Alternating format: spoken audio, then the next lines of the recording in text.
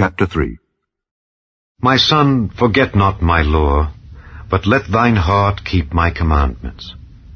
For length of days and long life and peace shall they add to thee. Let not mercy and truth forsake thee. Bind them about thy neck, write them upon the table of thine heart. So shalt thou find favor and good understanding in the sight of God and man. Trust in the Lord with all thine heart, and lean not unto thine own understanding. In all thy ways acknowledge him, and he shall direct thy paths.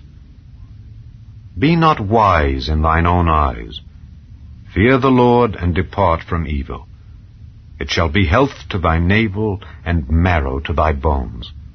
Honor the Lord with thy substance, and with the firstfruits of all thine increase. So shall thy barns be filled with plenty, and thy presses shall burst out with new wine. My son, despise not the chastening of the Lord, neither be weary of his correction. For whom the Lord loveth, he correcteth, even as a father the son in whom he delighteth. Happy is the man that findeth wisdom, and the man that getteth understanding. For the merchandise of it is better than the merchandise of silver, and the gain thereof than fine gold. She is more precious than rubies, and all the things thou canst desire are not to be compared unto her.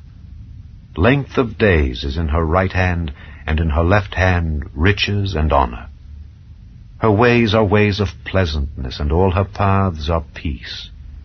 She is a tree of life to them that lay hold upon her, and happy is every one that retaineth her. The Lord by wisdom hath founded the earth, by understanding hath he established the heavens.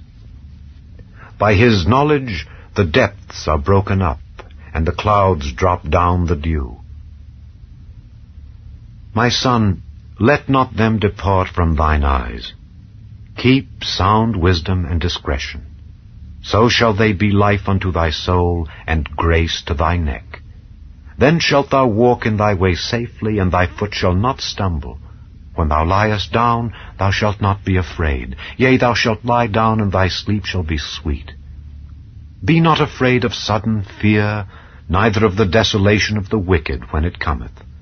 For the Lord shall be thy confidence, and shall keep thy foot from being taken. Withhold not good from them to whom it is due, when it is in the power of thine hand to do it. Say not unto thy neighbor, Go and come again, and tomorrow I will give, when thou hast it by thee. Devise not evil against thy neighbor, seeing he dwelleth securely by thee. Strive not with a man without cause, if he have done thee no harm. Envy thou not the oppressor, and choose none of his ways, for the froward is abomination to the Lord, but his secret is with the righteous. The curse of the Lord is in the house of the wicked, but he blesseth the habitation of the just. Surely he scorneth the scorners, but he giveth grace unto the lowly. The wise shall inherit glory, but shame shall be the promotion of fools.